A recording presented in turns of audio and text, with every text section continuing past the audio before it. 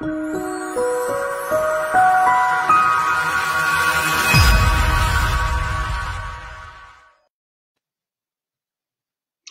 buying trends have shifted significantly amid the pandemic, and new buyers may be flocking to areas that are traditionally considered vacation destinations, according to a new report from Zillow. Good morning. I'm Mark Renner from Berkshire Hathaway Ambassador Real Estate. Welcome to Mark in the Mornings. Having a little coffee with you. It just seems logical that as telecommuting is becoming more and more prevalent during the pandemic and may last for a long time after the pandemic, that people can decide where in the country that they want to live. I have a good friend of mine who lives in Carmel, California, who tells me that sales in Carmel are way up because of people who live in Silicon Valley and are telecommuting, and their jobs will continue to be telecommuting, that they'd rather live in Carmel than in San Jose or areas in the Silicon Valley. This is also true about San Francisco and other areas with a lot of high-tech companies. Matter of fact, I heard a report yesterday on TV that if you live in San Francisco and you're telecommuting and you want to move to another area that has a lower cost of living, that some of the employers in San Francisco are going to reduce your pay. How fair does that seem? So let's talk about the new report from Zillow about vacation areas are trending amid the pandemic. When we look at the number of inquiries on the internet for homes, the areas that are in vacation areas are up over 50%. Now, that just seems logical. As millions of office workers transition to telecommuting, many are reconsidering where they would like to live.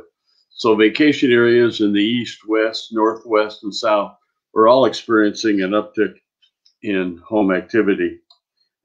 It's too early to tell how many of these new vacation town home buyers are moving permanently or planning to return to their present home after the pandemic. They themselves may not even know yet, but owning a second home in a traditional vacation area provides a lot of long-term flexibility. As one potential buyer, a young woman, was recently quoted as saying, "I love the beach and I would rather be here." I agree with that. She's a project manager for a market research firm near Philadelphia who used to spend her summers vacationing in Ocean City.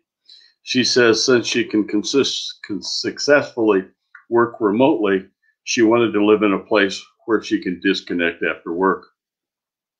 She says she feels more relaxed near the water, and that's allowed me to have a better work-life balance while working from home. It also felt like a safe investment because if I eventually return to the city, I will still have a great rental property or vacation home. So we're going to be seeing more and more of this as the pandemic goes on. The Omaha area Chamber, Greater Omaha Chamber of Commerce is also working on getting people to move to Omaha because Omaha has a lower standard of living. It's a wonderfully safe place to live, very diverse, great restaurants. As I said, great place to live. And so we may see a lot of these telecommuters or some telecommuters moving from larger cities to Omaha, especially if they have any family in the Omaha area. Thank you for watching my video. I invite you to go to my website at markrenner.com and browse. There's some interesting things on there. There's videos on what the real estate market is like right now, how COVID-19 has affected our real estate market. Also at my website, you can get special buyer and seller reports. Just click on that link and I will email you or mail you whichever reports you want. There's reports for buyers, how to buy a house, sellers, what to do to get your house ready for sale, information on mortgages, builders, and other interesting things. I can mail them or email them to you because I have them in a digital format. So my Personal contact information is streaming below.